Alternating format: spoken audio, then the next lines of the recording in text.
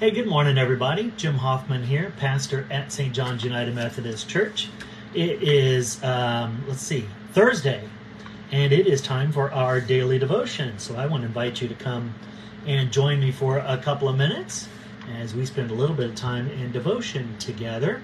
It's a beautiful day. It's a beautiful day. I was thinking about 12 different things at the moment. My apologies for that. So it's great to have all of you. If you join real quick, leave a quick comment, say hello, good morning. Would appreciate you doing that as you do. For those of you that watch later on, don't forget to also say hello, leave a quick comment, let me know that you stopped by as well. Would appreciate you doing that.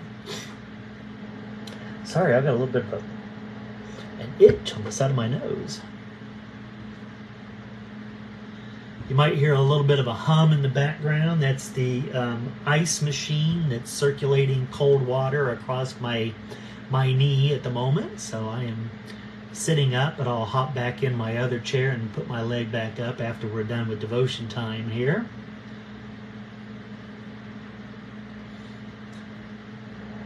I want to say good morning. Hello, Linda. Hello, Barbara and Chris Mueller. Glad you're both here. Several other folks are online at the moment. According to good old Facebook on my phone, which hasn't told me who all's here yet, but glad to see all the rest of you too. We're going to be reading out of Romans chapter 12, verses 1 through 8. This section is titled, A Living Sacrifice to God. Romans chapter 12, verses 1 through 8.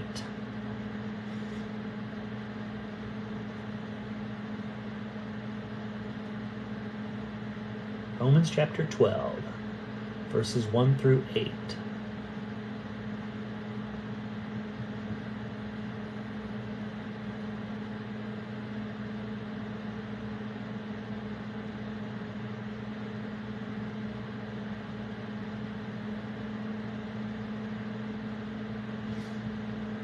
Well, it says that 5 of you are here. Glad you all are here, friends.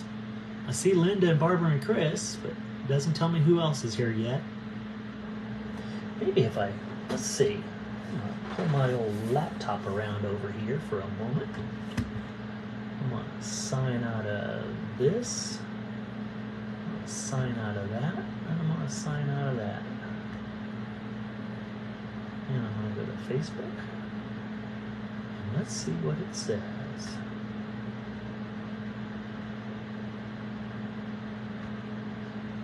Who all is here?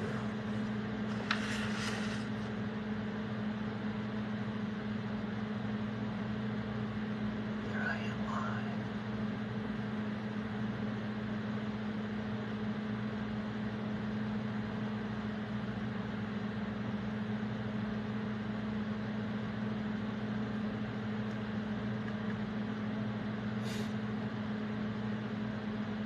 That doesn't tell me either. Oh well. Hi Susan, good morning to you. Hello Uncle Bill, good morning to you. Glad you are here as well. All right. I'm looking at my Facebook account, trying to figure out how I can see who all I need to change. Let's change accounts. Let's change over to the old St. John's page here.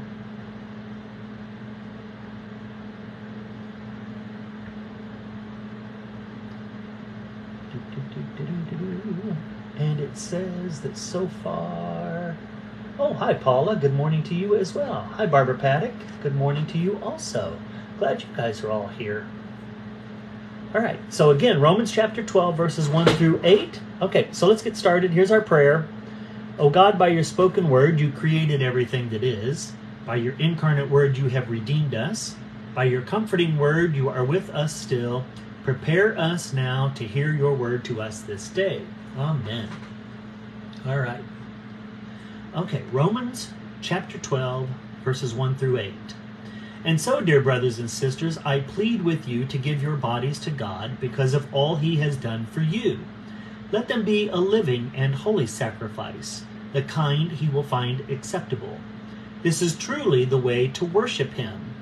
Don't copy the behavior and customs of this world, but let God transform you into a new person by changing the way you think. Then you will learn to know God's will for you, which is good and pleasing and perfect. Because of the privilege and authority God has given me, I give each of you this warning. Don't think you are better than you really are. Be honest in your evaluation of yourselves, measuring yourselves by the faith God has given us. Just as our bodies have many parts and each part has a special function, so it is with Christ's body. For we are many parts of one body, and we all belong to each other. In His grace, God has given us different gifts for doing certain things well. So if God has given you the ability to prophesy, speak out with as much faith as God has given you. If your gift is serving others, serve them well. If you are a teacher, teach well. If your gift is to encourage others, be encouraging. If it is giving, give generously. If God has given you leadership ability, take the responsibility seriously. And if you have a gift for showing kindness to others, do it gladly. So our devotion writer today is Mike C. Bertoglio, there we go, from Georgia. And his focus verse is verse 2, and it reads, Do not be conformed to this age, but be transformed by the renewing of your mind, so that you may discern what is the will of God, which is good and acceptable and perfect. And that is the New Revised Standard Version Updated Edition, is how that was translated. Okay, so here is Mike's devotion for today. His title is Too Perfect. As we left our hotel while on a recent trip, I noticed several plants in the lobby. They all looked healthy. One in particular, an orchid, had several beautiful blossoms. As I moved closer to the orchid, I reached out to touch a leaf, and the leaf felt stiff. Then I noticed the soil in the container was not real. Neither was the plant. Nearer to the door were two other plants I did not recognize, and they also had beautiful leaves, but no flowers. I reached out to touch a leaf, assuming it was fake. Then I noticed a brown spot at the end of another leaf. To my surprise, it was a real plant. The Too Perfect plant was not real. The plant with the blemish was the real one.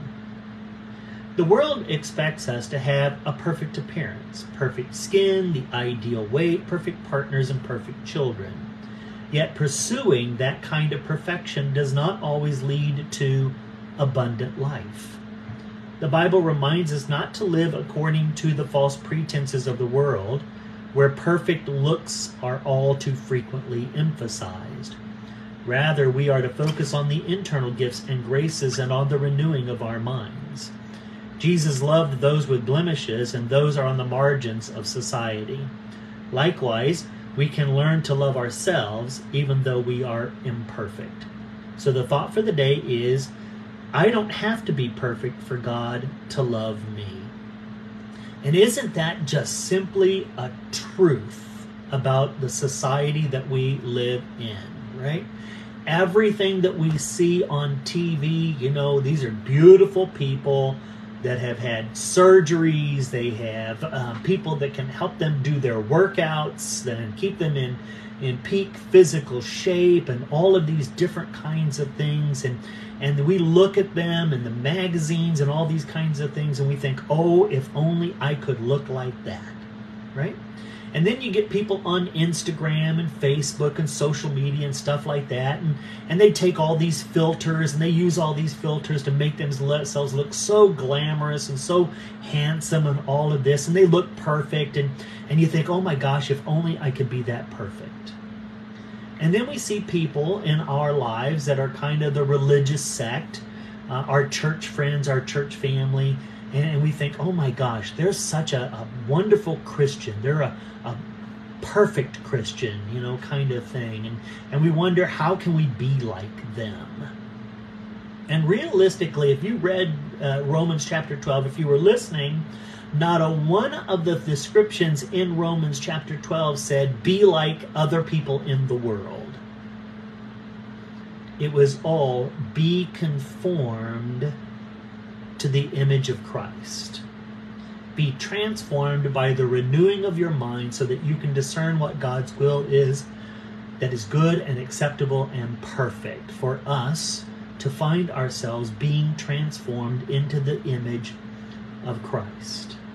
And that is, I think, maybe what should be our ideal goal for our lives, is to find ourselves journeying in such a way that we are becoming more and more like the one that we call our Lord and our Savior, that we become part of his body, and that we find our way in which we serve, and that we do so in a way that begins to help us understand that we are loved by God, and that despite the faults and the imperfections that we have, which we all have, we know it, we all have our imperfections, right?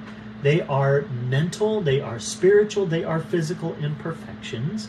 And despite those things, God still loves us greatly and wants us to serve in a meaningful way. And so how do we maybe break away from some of the trap of the world and how we're trying to conform to it and its false image of perfection, so that we might find ourselves being perfected by Christ? Because John Wesley does have this idea of going on towards perfection, but for him it isn't worldly perfection, it is spiritual perfection. It is the idea of being able to love God fully with all of our heart, mind, soul, and being, and to be able to love our neighbors as we love ourselves. That's Wesley's idea of going on towards perfection, right? And so that's perfection in Christ that we should journey towards. So I want you to think a little bit about what it is that you're battling with, your imperfections that you want to try to make perfect according to the world's image. And then I want you to think about what it means for you to journey as someone who is trying to become more like Christ, and to be one who becomes more perfect in your love for God and your love for your neighbor. You don't have to be perfect to be loved by God, but God's love can transform if we let it. So let's take a moment to pause and pray. Oh God, we ask that you help us love ourselves and to accept our blemishes, realizing they are simply signs of our humanity. And we pray this in the name of Jesus the Christ, who is our Savior. Amen. Well, thanks, friends, for being here today. It's a joy to see so many of you. Glad you're all here. By the way, good morning, Jan. Glad you made it today. Hello, Diane. Glad you made it. Hi, Jessica. Glad you made it as well. Want to remind you, if you would please, if you watch this later on, leave a quick comment. Let me know that you were here. And if you are able and would like to, feel free to share this on your own Facebook page, so maybe some of your family and your friends can watch our devotion time for today. Don't forget, friends, I am praying for you. I want to invite you to pray for me and to take a moment to pray for one another. Hope you enjoy the rest of your Thursday. Stay cool as you can. And I will look forward to seeing you tomorrow for our devotion time. Thanks, everybody, for being here today.